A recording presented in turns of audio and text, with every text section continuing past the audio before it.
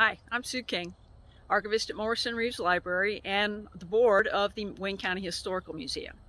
I'm out here at Earlham Cemetery on a gorgeous, warm, sunny, beautiful colors kind of a day in October, which would be perfect for Tales from the Departed. Unfortunately, it's 2020 and nothing goes according to plan. We didn't want to let the centennial of women's suffrage go by completely unnoticed, so we are going to do the next best thing, a virtual Tales from the Departed. We know it's not the best, but under the circumstances, it's about all we can do. So I hope you enjoy these short little videos that we're going to post, and hopefully we'll be able to meet back here in the cemetery next year. Thanks.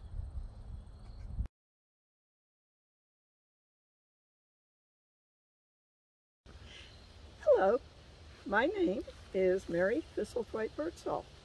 I was born Mary Bain Thistlethwaite in Chester County, Pennsylvania in 1828. My parents came there from Yorkshire the year before I was born, and the year after I was born they relocated to Richmond, Indiana. My parents joined the Hicksites when there was a Hicksite separation in the 1820s, so I grew up going to the Hicksite schools and attending the Hicksite meeting. In 1848, I married Thomas Birdsall, who was a native of Maryland, but he was living in Clinton County, Ohio, and he too was a Hicksite Quaker. I moved to Clinton County with him after our marriage, so I missed the Women's Convention at Dublin in 1851 because I was still living in Clinton County with my husband and children. But we had moved back to Richmond by 1852, and so I was elected secretary of the Second Women's Convention. We came up with a lot of ideas there, and it was my job to record all of that and to develop ideas that could be presented to the public. One of the ideas we said was that all women are entitled to the same natural rights as men. And the arguments against women as being the weaker sex were based totally on tradition and not on anything that could be proven. And that the qualifications for citizenship should be based on mental and moral attributes, not on anything else. In 1854, I became the editor of a magazine. It was called The Lily, and it had been founded in Rochester, New York by a woman named Amelia Jinks Bloomer. You've probably heard of her. She was a women's rights advocate, but she was also into costume reform. And so she wore these short little dresses with lousy trousers underneath them that became known as bloomer skirts.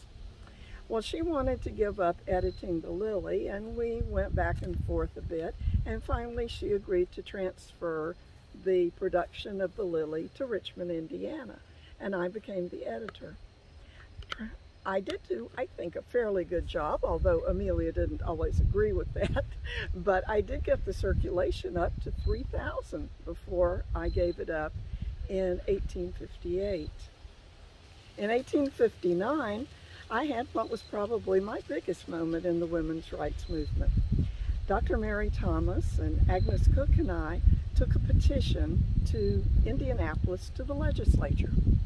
It had over 1,000 signatures, so that was a whole lot of paper that we had to take over to Indianapolis. But we presented it to the legislature with two requests. One, that they give women equal property rights with men. Because if you were a married woman, you had a great deal of difficulty owning your own property, and sometimes women were taken advantage of. And the other thing we ask is that they start the process for amending the U.S. Constitution to include an amendment that would give women the right to vote. Of course, that didn't happen in my lifetime, unfortunately, but we hope we got the ball rolling. In my later years, I went with my husband to live in Philadelphia.